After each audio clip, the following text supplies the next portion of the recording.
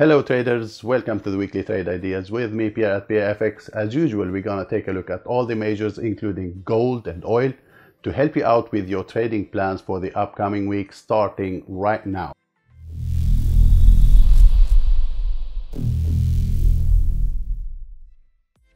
Again guys, a big thanks to all of you supporting the channel by hitting the like button and adding a comment. I really appreciate you. Thanks a lot. As usual, we're gonna start with the EURUSD. We're looking at the weekly time frame. 3 weeks so far, not much is happening. The momentum to the downside is slowing down. Keep in mind we are also getting soon to the slower part of the year where we have all the holidays coming soon. So I think it is time maybe next week, if any moves gonna happen, potentially gonna be next week before all traders goes on holidays. But as you see, slowing down, so the bearish momentum is not there anymore. The bulls are not really showing up. Could be some accumulation phase right now on the weekly time frame, as you see small body candles. While on the daily time frame, we've got a nice bounce here to the upside on the euro, a slow correction to the downside, and then another nice bullish candle to then slow down a bit once again. Going down to the 4-hour time frame, things are looking okay for the bulls, I would say, if they're gonna attempt to push higher here, because we have this first impulse correction, another bounce higher, now we have another higher low. All that is signaling potential rotation to the upside, or at least a correction. And as I said, when we've got this bearish candle here, I told you guys after that this will dictate the range, and so far it is doing exactly that. The bottom is still here, we've got a little bit of a fake out here, but still that's the new range we're gonna keep in mind on the EURUSD. And yeah, as for now, last week we've got a break out of this correction, broke the neckline as well. So this neckline is broken, the market's trending above the 200 moving average on the 1 hour. I think we might look for a correction back down early next week to then look for a potential continuation, at least to tag this high, and if they break above it, we are looking to tag this previous high as well on the EURUSD. That's my plan, that's what I'm watching on this market, as far as there is no break below this area down here. That's the case for me.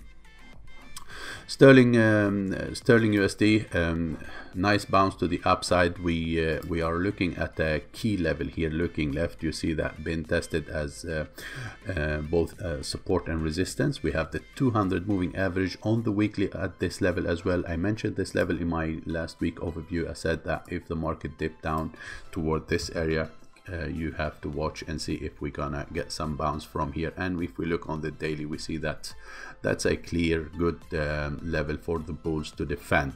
So what happened on Friday and Thursday, even Wednesday, we've got a test there. This bearish candle was on Wednesday. Thursday we've got a bit of a higher low, and Friday was the signal here, because on the 4-hour time frame we've got also a breakout here of this long-term trend line actually, and a break above previous highs here. So for next week, if this really a key move here, we gonna wait and see, because what I want to see here is some kind of a correction, maybe a retest toward this level, and I want to see the market holding above this level to then start looking for a continuation. As you see, it did enter back inside this range that we've got after this candle when we had the Powell testifying, and we've got this big candle. Now this market is back inside that area. So what I'm looking for here, that this market give me a little bit of a correction, and that the market hold above this neckline. If that would be the case, I'm looking for a bit of a further upside. I think the dollar is gonna now be a little bit weaker, a little bit of a correction to the downside on the dollar, which means stronger sterling, stronger euro against the dollar. USDJPY, not much is happening. We're still inside this little range. So after the break of this area, I told you look for potential retest and continuation. We've got the retest. We've got an evening star formation on the daily candle. The market is still inside this lower range now. The break below here was a key, and as for now there is not much else to play. Keep playing this range, waiting for some kind of a breakout, but my anticipation now is that we might see this market dipping down to the bottom of the range, especially if we see a break below this area here next week. If that would be the case, look for retest and continuation, because if they break below this, things will go pretty quickly, because there is nothing to hold this looking left until they reach the bottom of the range. Okay, so another sign here, we've got the 200 moving average on the 4-hour. The market failed to break above it, got rejected down, retest, failed to move higher, and then back down again. So all signs for now showing that we might see continuation. So keep an eye on this level down here. This gonna be key. Any break below that, look for retest. If they fail to break higher, we look for continuation. That's my plan for USDJPY next week. Aussie, nice move to the upside. I still think that the 50% correction is something that we should be looking for after such a huge move to the downside. As you see here, this is a bearish market, absolutely. Looking on the daily here, it's been making lower lows and lower highs, so the structure is bearish, but such a extended move without bigger correction make me think that it is time for a bit of a correction. And that what I said in my weekly overview last week, that this key level here looking left is an area of interest for the bulls, and really it was. We've got a nice 3 days bullish move here. Now slowing down a little bit because it did reach a key area, as you see. So what we should be watching for here is to see if we're gonna get a bit of a correction, because again, even this is one-way ticket only, so it need to make some kind of a correction. Is this the only correction we're gonna get and then a breakout? Could be the case. If that would be the case and you see a break above this flag, look for retest and then continuation toward 0.73. That's the level that I think is the market objective for now, and that's where we have the 50% retracement that I mentioned on the daily at this area. Okay, so that's the plan here. And if you get a bigger correction, let's say the market start moving lower and break this range to the downside, I think it is wise to watch down here at around the 200 moving average on the 4-hour for the potential rotation back up if the break to happen to the downside first. USDCAD also a nice bounce to the upside after reaching this swing low here. This is gonna be a key, because if they break below this, that will change the direction of this micro trend we had on the daily.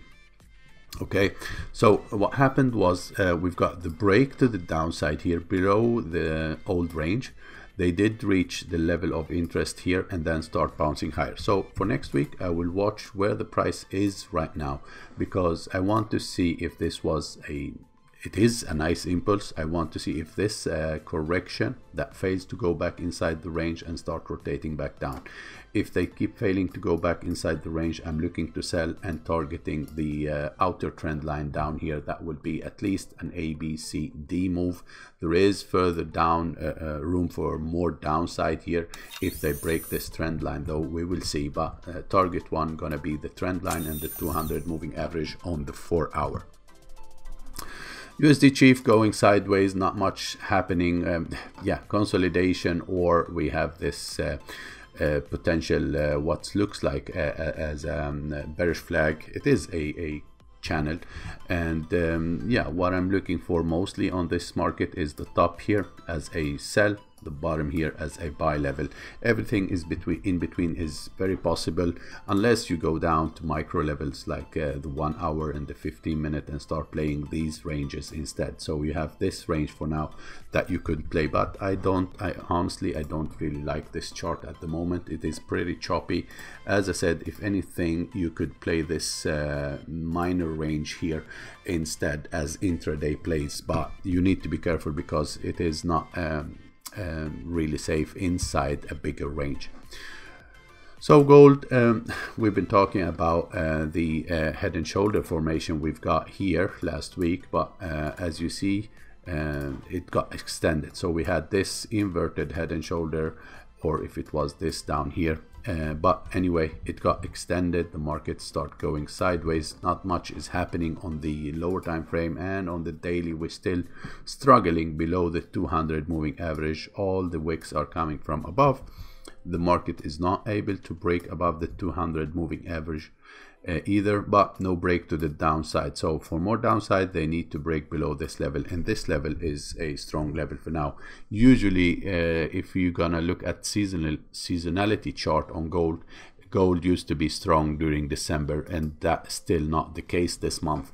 So we will see, but I'm keep watching this level as a key area. As far as this level and this level are holding as support, I'm thinking that we might see further upside. Any breakout of this neckline here, if they manage to break above this, I think gold will go quickly up toward this area at around the 1835 at least. So my anticipation here is bullish, but still I'm waiting for the right signal. And oil. So oil did a break below the 200 moving average to then go back above it. There is still room to the upside. We end up with a higher low last week after the Friday candle. It would be more confirmation if they break above this high. Then we're gonna target 77 as next target to the upside. So checking the 4-hour time frame, you see that this area, as expected, that's why it's marked on the chart, it's been a level of trouble. As far as they not managing to break above it, it will rotate back down. But if they manage to break above that, then you look for retest and continuation toward 77 area. Okay, so two scenarios. You wait and see here what will happen, because last week we've got a break to the downside below this area here, to then seeing the market going back inside. So you're gonna watch this. If they fail, give you bearish signal, then rotation back down. If they break, look for retest that hold above, that need to hold above 73 area, and then look for continuation is maybe the better solution. So these are the two scenarios I have for oil. And that was it for this week, guys. Thanks a lot. See you next Sunday. Bye bye.